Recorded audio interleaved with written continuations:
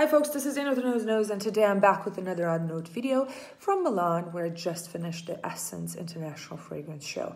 The Odd Note for today is not necessarily something you won't be able to pick up yourselves, but something that might describe better this, which is Vin d'Orient, Wind of the Orient, from the relaunched house of Paul Emilien. This hasn't been launched yet. This is a new fragrance, and the Odd Note for today takes it out of the Oriental category, in which it does belong, because it's very resiny, it's almost sticky, it's incensey, it's a little bit aromatic, it's deep, it's balsamic, it's ambery, it's a little bit vanillic, it's woody, but it has something green in it, whatever it is, oak moss, geranium, some harsh carnation maybe, that puts this in the chypre and makes it one of the most interesting launches for me, and definitely a fantastic value. So there you have it.